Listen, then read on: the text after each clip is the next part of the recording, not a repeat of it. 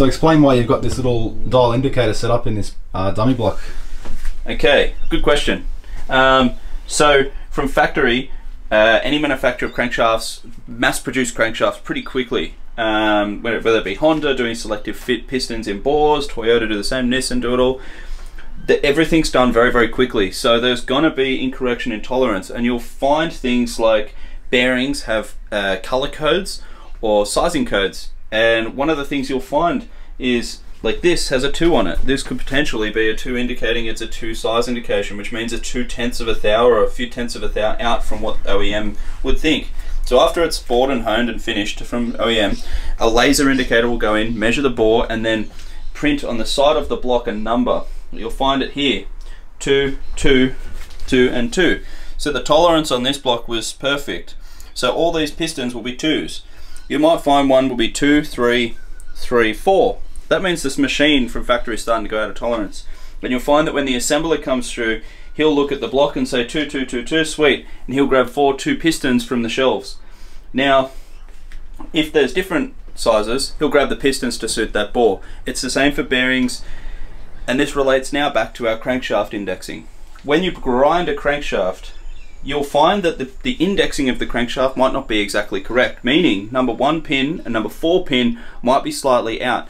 Might be 1 degree, might be 2, could be worse. Some Toyota engines in diesels are up to 10 degrees out, and this is a massive problem over a period of time where they start damaging the engines. And crankshaft grinders or engine reconditioners will come, grind the crankshaft, and notice very quickly that the indexing is out between 1 and 4, and then exactly 180 degrees over 2 and 3.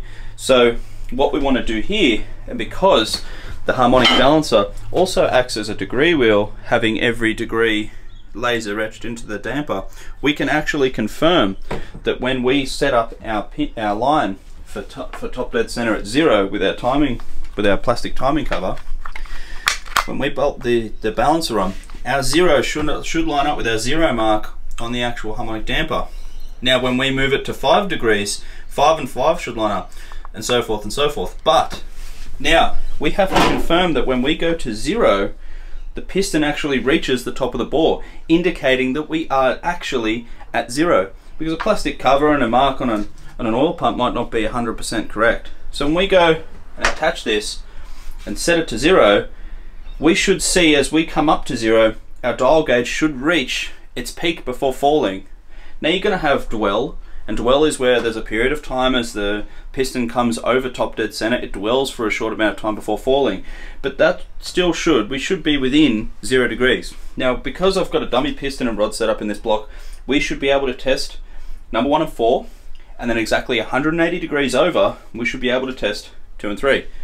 And we should be able to see that replicated on our plastic timing cover that gives us a 0 mark and 5 degrees either side and 180 degrees mark on our harmonic balancer.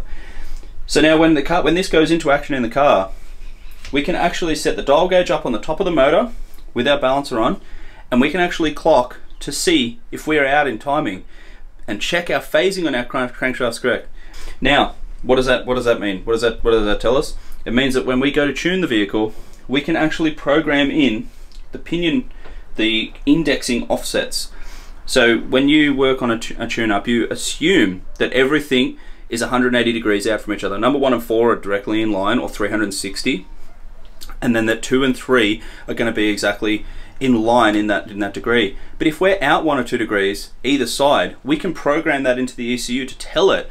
So every time we put 10 degrees into a cylinder of timing, it gets 10 degrees, not 9, not 8, not 11 or 12, it gets 10. And that's what we're looking to do here. It's a very simple thing to do, and you generally will not find these marks on an OEM balancer. Okay, so now if we come up to top dead center, and that's indicated by two things. We've got the piston obviously coming up to the top of the bore, and on the factory 4A gear inside here and the oil pump housing, you can actually see a notch. As we come up to top dead, there it is, there it's starting to come up, bam, we're talking top dead center there. If we look back at our dial gauge now, we're registering 0. Now if I put my harmonic damper ring on, so on these they're marked. Here you have an offset hole here on the damper, that offset hole is marked here, just with a pin punch or a drill. So let's move this around to here. I'll bolt this on and we'll double check, make sure everything lines up. Okay, so we're just shy of top dead center now. As you can see, she's saying we're about. So if I line this up with our top dead center mark and I wind this over, if we watch our degree, our dial gauge, as she starts to come up, I won't even look, I'll tell you when I'm at top dead center. There. So if we look at this, right on 0. Top dead center lines up with 0. So we now can confirm that our crankshaft is now in phase with our Woodruff keyway, and the Woodruff keyway is cut perfectly to the top dead center offset to our plastic cover. So this and our crankshaft all line up with number 1. So if I was now to put number 1 piston and rod in number 4, we should have the same result without having a crank indexing position between 1 and 4. If I did, and it was 2 degrees out, and I was at 2 degrees before top dead center, or 2 degrees after top dead center, this crankshaft would now have to be programmed into the Haltech or Motec or M-Tron or whatever ECU you desire. You would program in that 2 degrees of incorrection, so that when you do put 10 degrees or 20 degrees of timing in the engine, it holds 20 and not 22 or 18 on that cylinder, because we're basing everything off number 1. We're not basing anything off number 4. It's all off number 1. So now we want to index the crankshaft, and this is something we can do now in the vehicle. Once we put the balancer on, we can index with the dial gauge. Obviously we'll have a cylinder head in place, so we'll need a longer rod installed on this, and this will be installed higher. We're going to reach down and we're going to find that piston. We're going to index that engine, and we can actually program this into the Haltech Elite 1500 in this case.